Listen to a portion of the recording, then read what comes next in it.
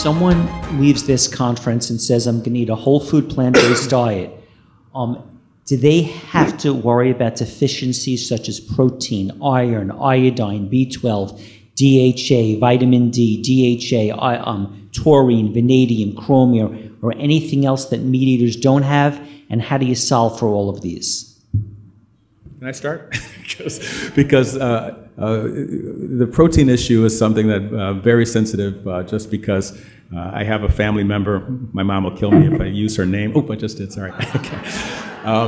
Who actually is a raw vegan, but raw vegan, nothing wrong with being raw, nothing wrong with being vegan, of course. But if you are very restricted in what you're eating and eating just a handful of things, you better check the amino acid content of what you're eating. And so she ended up deficient in lysine, cysteine, and methionine, and that made her protein deficient. If you're generally protein deficient, you can get into some major trouble. So she ended up with 5 lobes of pulmonary embolism because she had deep vein thrombosis. Why?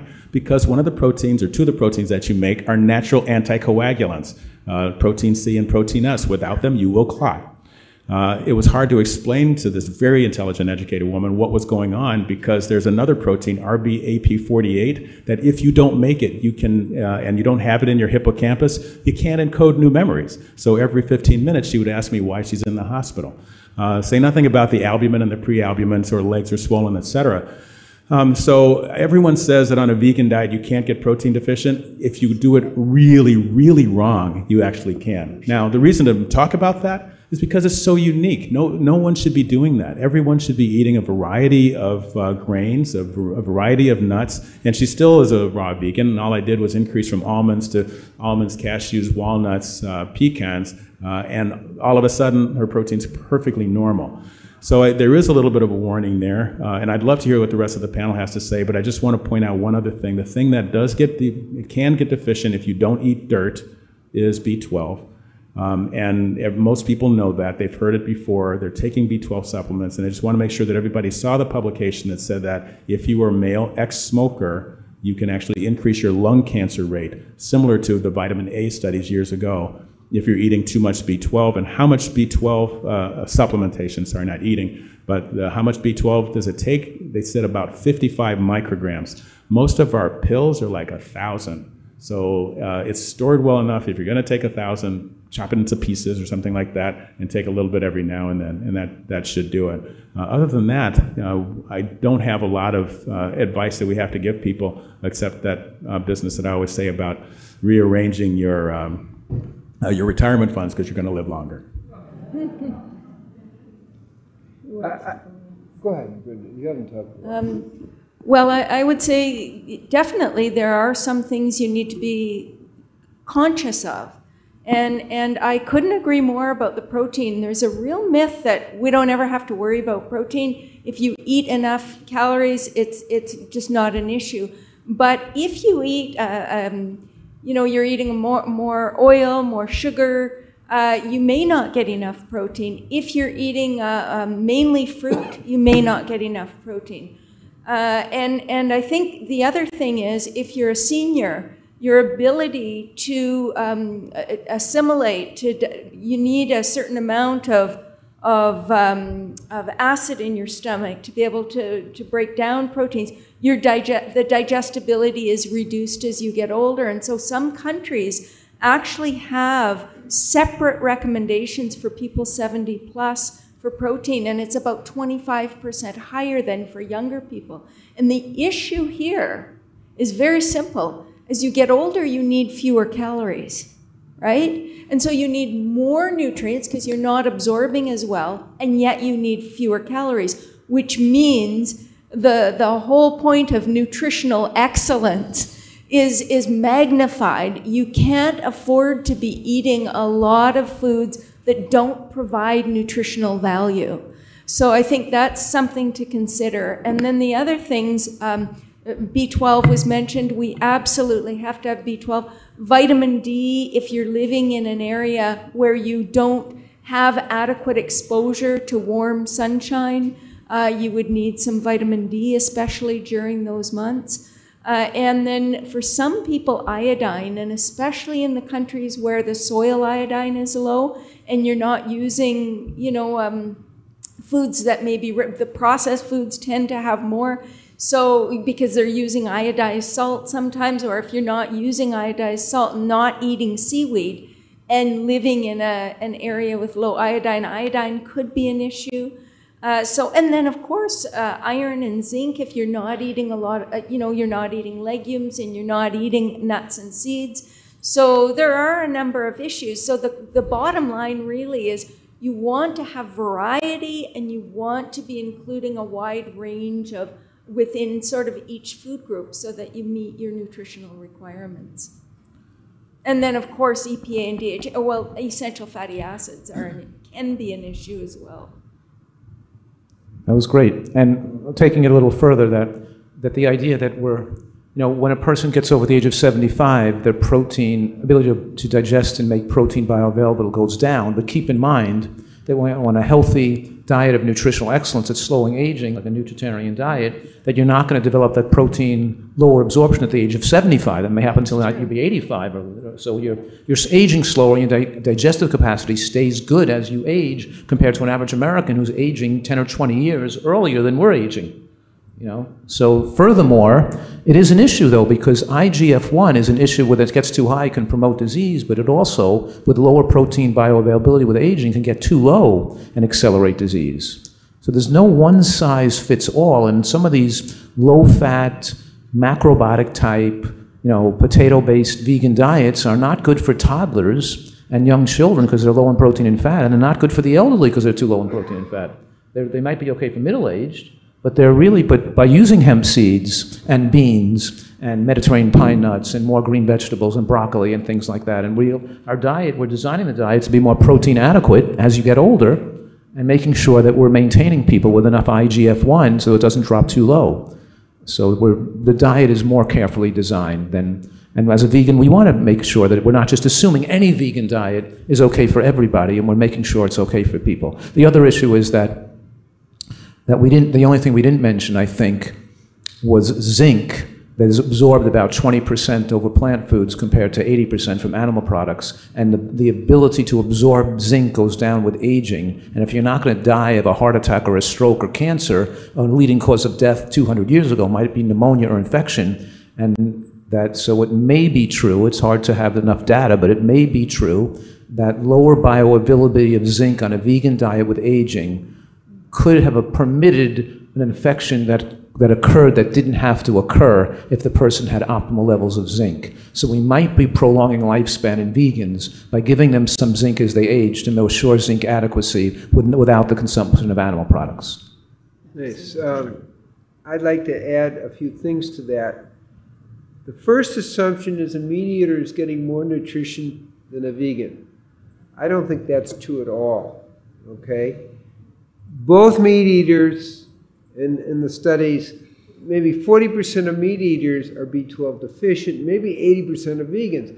You're both B12 deficient, and that's only at 200 nanograms. At 450 nanograms, which is optimal B12, you're looking at a much higher percentage of meat eaters and vegans. So I strongly recommend people take a human active B12, not a synthetic B12, because it's a different frequency. So everybody needs that. Some research has shown that up to 96% of the US population, 70% maybe the world population, is deficient in iodine. That's a huge one. Iodine is the highest concentration of iodine isn't in the thyroid, it's in the skin. But you need iodine in the thyroid, you need iodine for brain. People who are low in iodine have lower IQs. Mothers who have adequate iodine, their children are born with 13-point higher IQ. They did a study in Indonesia where they gave grammar school kids iodine. In 3 months, their IQs jumped 8 points, and they were doing better academics. So most everyone is low in iodine, okay?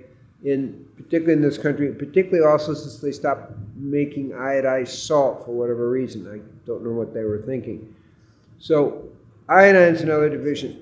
85% of the population, as far as I can tell, in the U.S. is vitamin D deficient. The minimum is 30, but I like to see people around 80, but the percentages are 85% being lower than 30, and I see a lot of people come in with that. Again, vegan, meat eater, I don't think there's a big difference here in terms of what I see.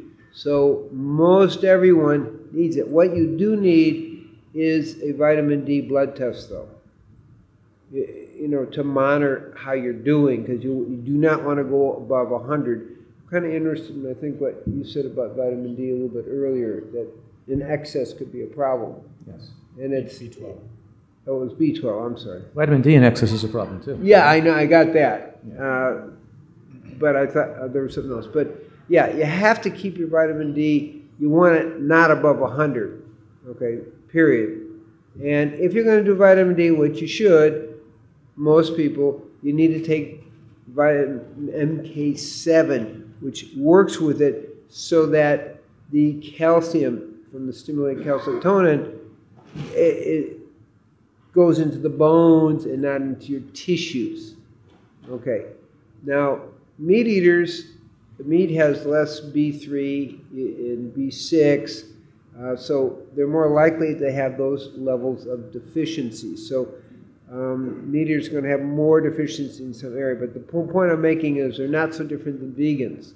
We tend to think, oh, we're vegans, we're going to be deficient. That just isn't the case. I pretty much will say most vegans I see are deficient in some of these things. So that's why I say B12 and, you know, is one, vitamin D is another that we just need to give attention to. I also agree with Joe about zinc. I've been noticing that also with people a little bit older, that there is a zinc deficiency pretty consistently. Not a good thing because of your immune system and so forth. So those are just some kind of overview type things. Now the issue of protein is interesting. A study, and not that one study is the answer, but for people in the middle age, men, and if they were out of that mTOR pathway, excess protein, they doubled the rate of mortality and quadrupled the rate of cancer. Now they didn't say what that level was, but excess protein is really what we're talking about. Now, when people hit 60, 65, then that changes and people need more protein. It wasn't 65. What? That was not true. The first group was between the age of 50 and 65 when they started the study. They followed them for 18 years. Yeah. So the second group was 65 to 85, and they followed them for 18 years. So they averaged around 77 compared to an average around 62. So I'm saying that it was a little older age than in that study you're referring to. Okay. Maybe if we're talking about the same study, because it was a little vaguer than that. It didn't have those statistics. But I'm not going to disagree. I think the problem is the trend is what the trend is. And I found out for myself at the age of around 70, and I was doing pull-ups, and I wasn't going beyond 25 twice a day when I was doing it. And I added 1 tablespoon of blue-green algae, and I went up. That was all the protein I needed, and I went up to, in a few weeks, up to 50 and making it up to 100. But the point I'm making is one little bit made a huge difference in my protein balance.